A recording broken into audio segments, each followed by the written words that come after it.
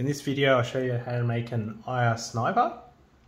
You'll need a IR torch. You just want to make sure it's an LED torch and 940 nm. This one's a 5 watt.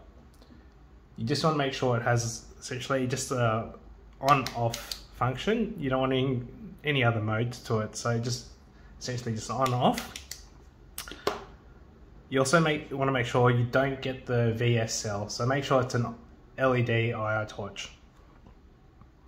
Just some prototype board, some header pins, some wire, and you need just an Optocoupler, so it's a 4N33,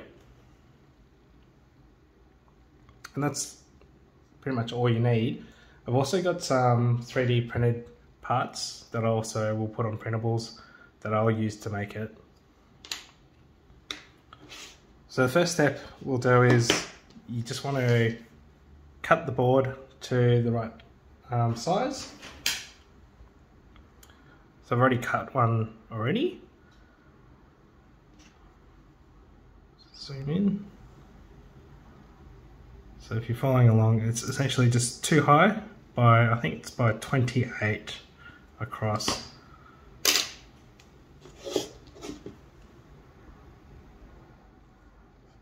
So it'll just sit like that.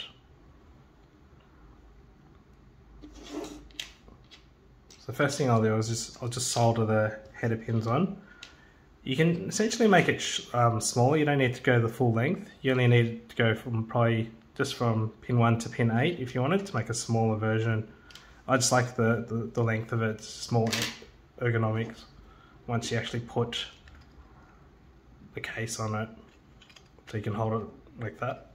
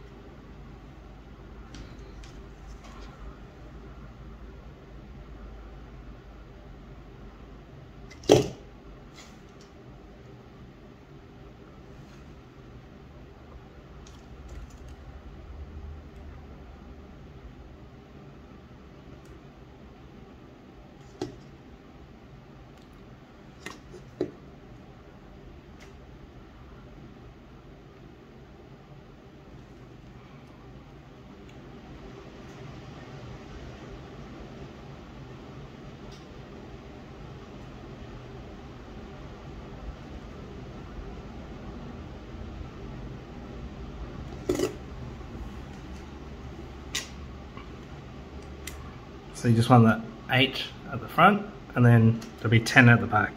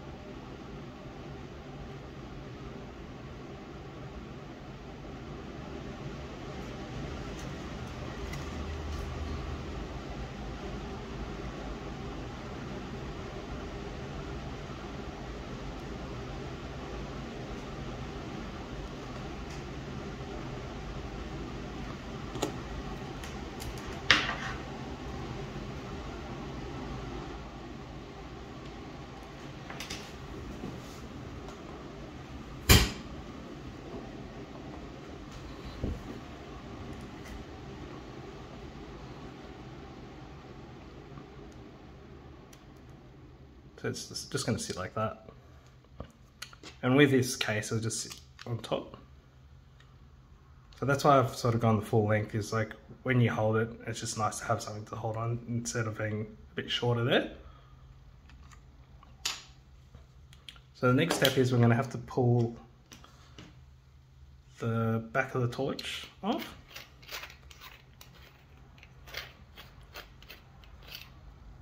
So this is just where the switch is. So that turns it on and off. It's just a switch for the negative. So the battery will go against that, and that's the negative. The switch will just essentially switch the power of the negative to the actual body of the case. So it makes the whole case of the torch at the negative. So it turns it on and off. So to pull the back of the switch apart, it's just got these two little dimples there, and you just want to get a long nose pliers or something to go in there and just be able to twist it off. So let's just thread it on.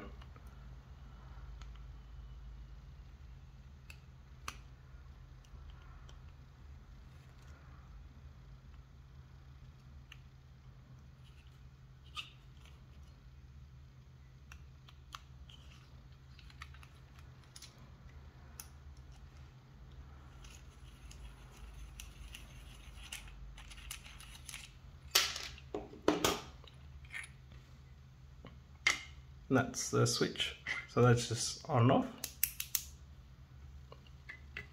And there's just a little bit of rubber piece there which we can push out.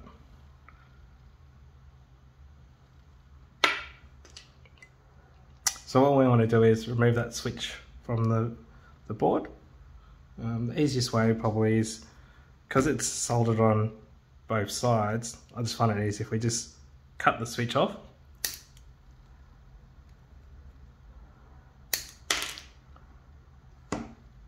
Then we can just desolder it.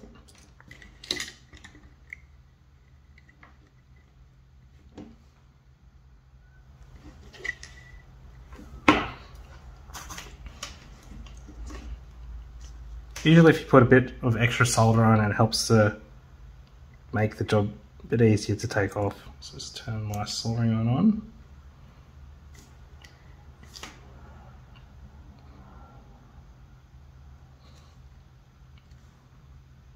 Just give it a little bit extra solder and it'll come off easier.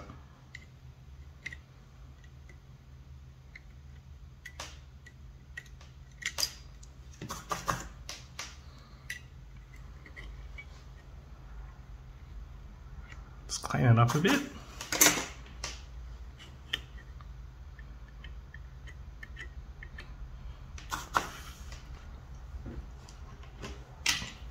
So the next step is soldering the Optocoupler onto it.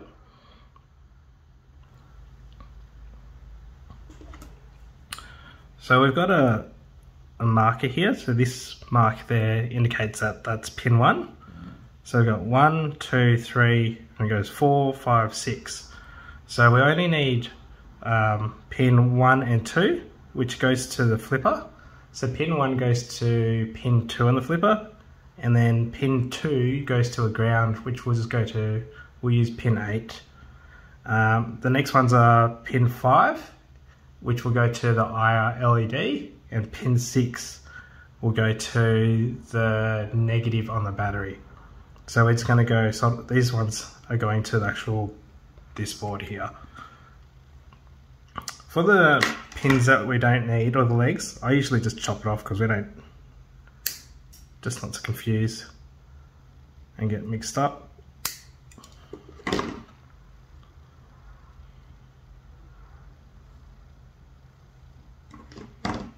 So we've got pin 1, pin 2, and pin 5 and pin 6. So the next step is we have to find out on the actual board which one goes to the negative on the battery. So looking at this, I might just use a multimeter just to make sure. Just give me a sec.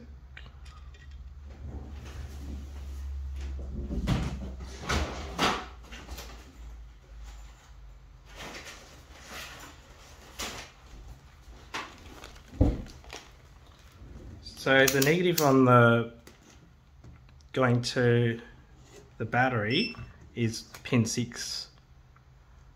So what we want to do is use the multimeter, holding it this, and then just check which side it corresponds to. So this one will go to pin 6 on the optocoupler.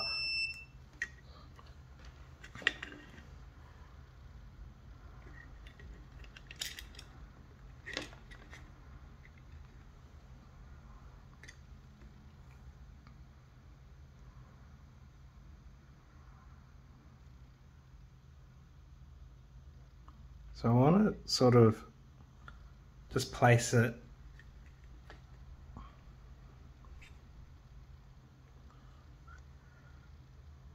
maybe like that.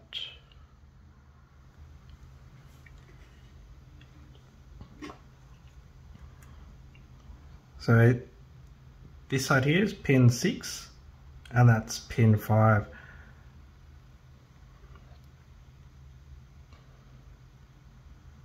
So pin 6, 5, just double check again.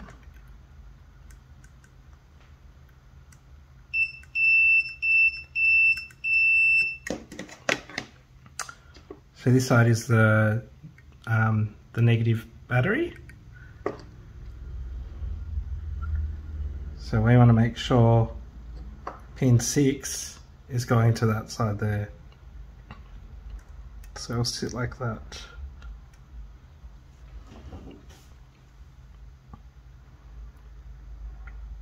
And then pin 5 goes to the IR LED, which will go to the body of the torch on that side. So I'll just bend the pins.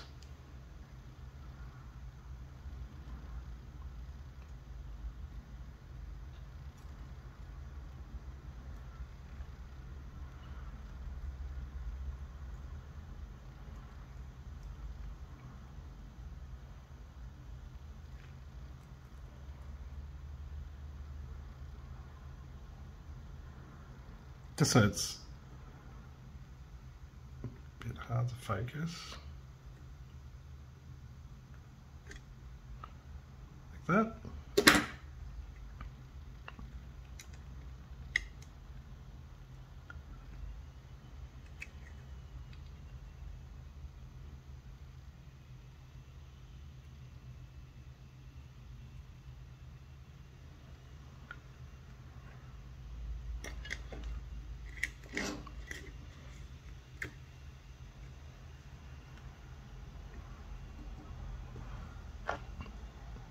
And we want to have that as centered as possible, just because the case that I've 3D printed, we want it to sit over on top of that. Just show, so it'll look something like that. So that's pin 6 going to the negative, and then pin 5 is going to the body of the torch, going to the IR LED. And it's sitting as centered as possible. I'll just solder that in.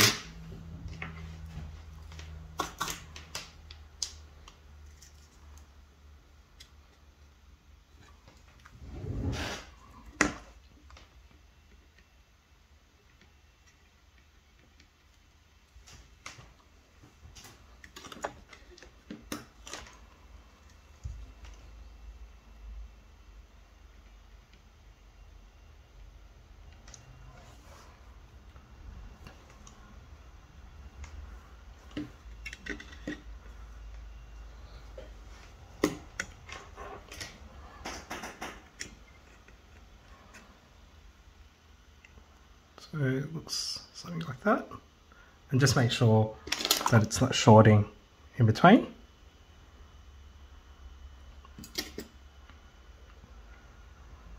Okay,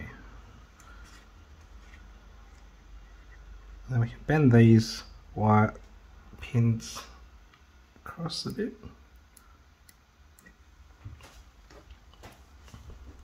And we just want to get our wire.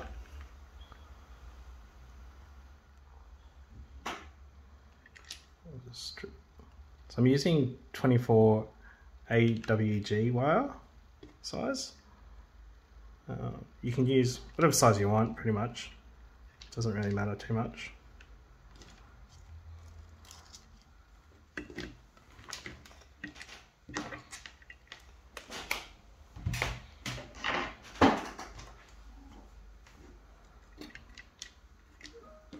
And we'll just tin the wire.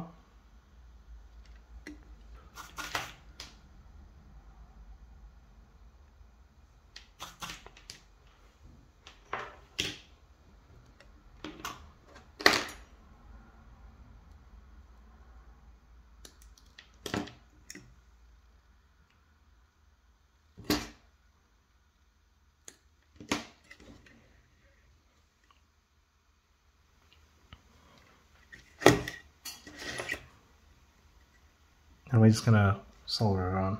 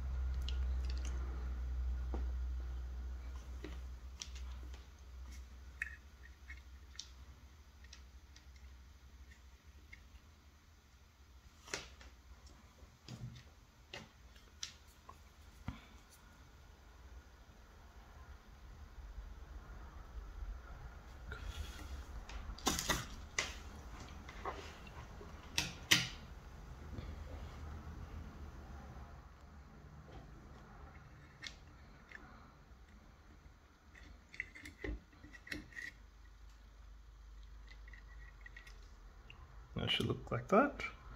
For pin 1, just so we know which one it is, I'm just going to strip the end of it and leave the other one as is, so we can have something to identify the two.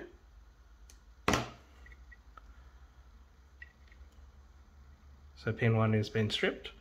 So this one goes to pin 2 on the flipper side.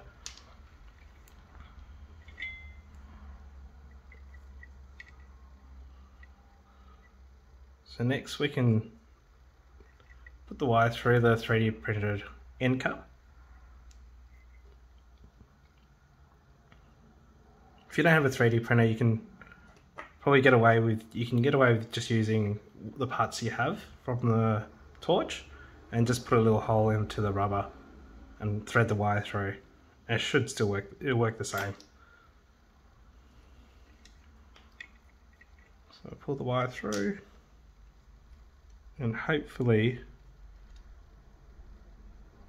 I can shut it so it still fits on, which is good.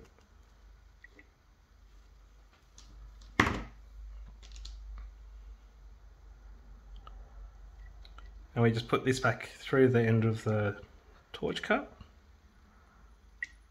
and assemble it.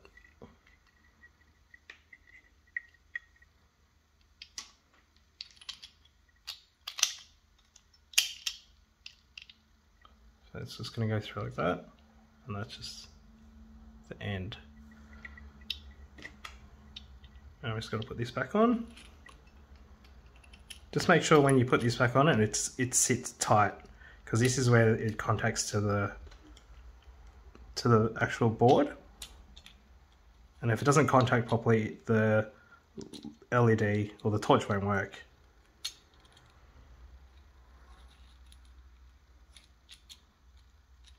Get it in.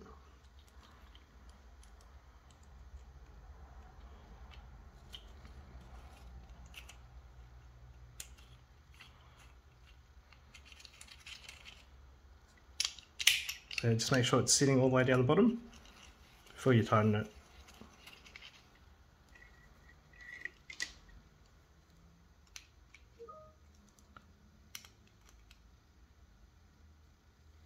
Just tighten it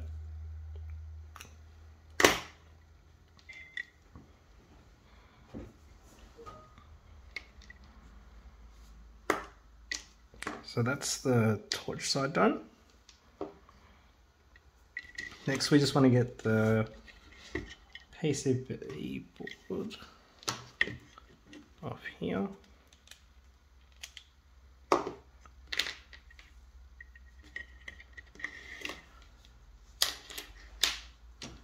So I'm just going to coil the wire up so it's a bit neater.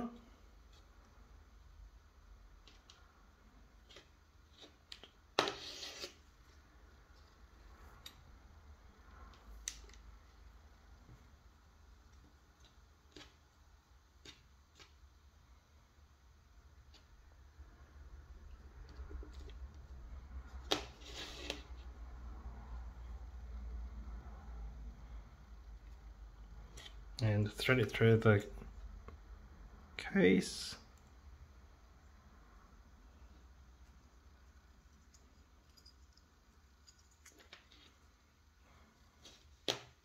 It'll look like that. And then we're just going to solder onto the board.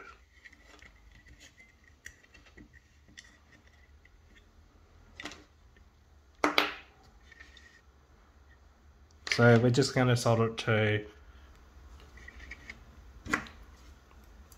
pin 2 and then pin 8, which is for the ground.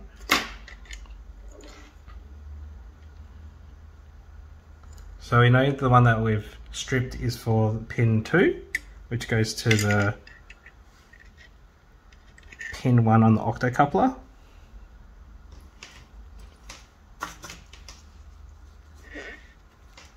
Let's tin that.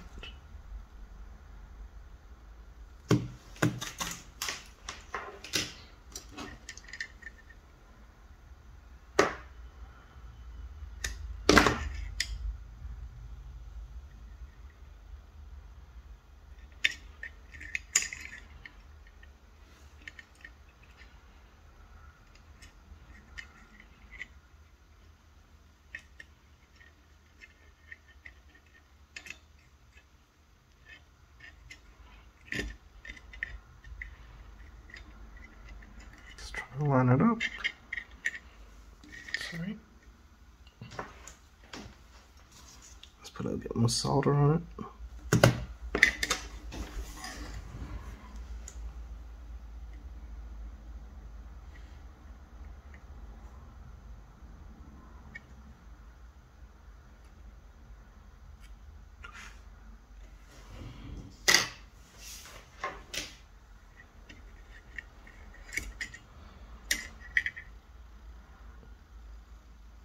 And the next wire goes to pin 8, so we just want to strip it as close to that as possible, just to keep the length of the wire nice.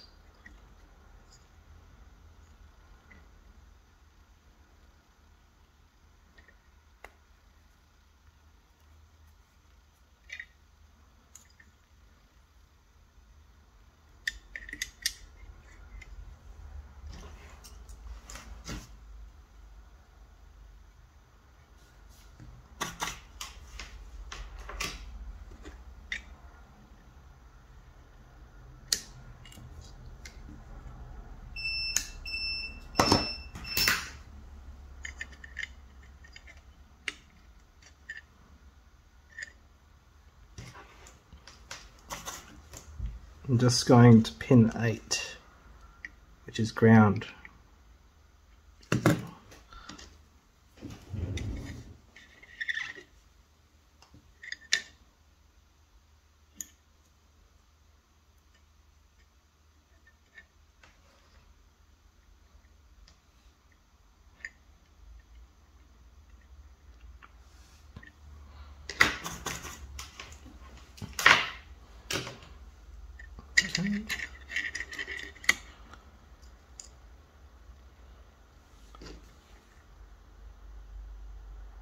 So pin, that's 1, 2, which is going to pin 6 on the octocoupler, 3, 4, 5, 6, 7, 8 there,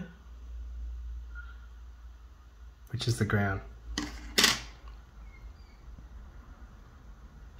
sorry, that's not going to pin 6, it's going to pin 1 on the Optocoupler.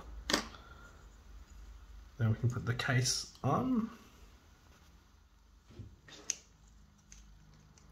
So once it's all tested, you can glue the case on. There's a couple tabs here on each side. Then you can put a little bit of super glue, put it on and just glue it in place. But we'll just check to make sure it's working first. So I'll zoom out a bit.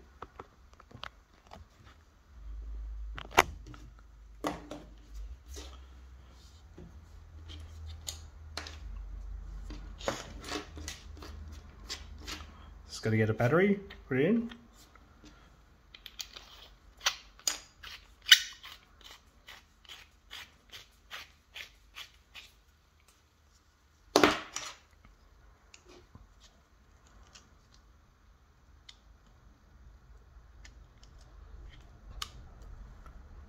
So once it's glued up, it'll look like that, which looks quite nice.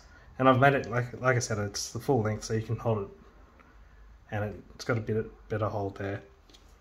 You just want to go into infrared, IR, GPI settings, make sure it's onto external, so it's going to pin 2. Go back, universal remotes, TV. And I'll just get another flipper so we can show you.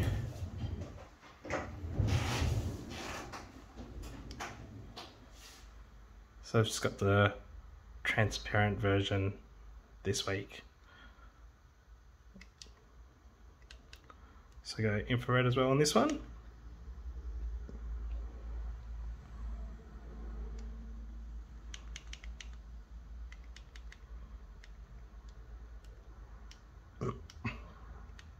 It's got to turn on the debug.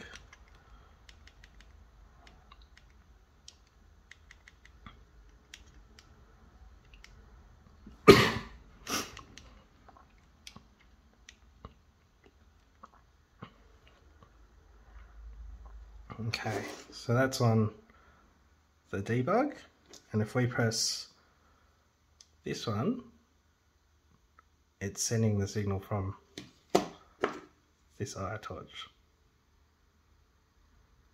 So it's cycling through all the different signals. So it's pretty cool.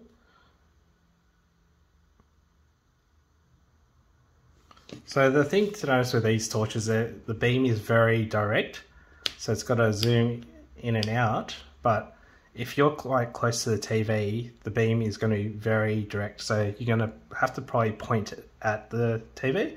I guess essentially what this is hopefully going to do is give you a bit better long range.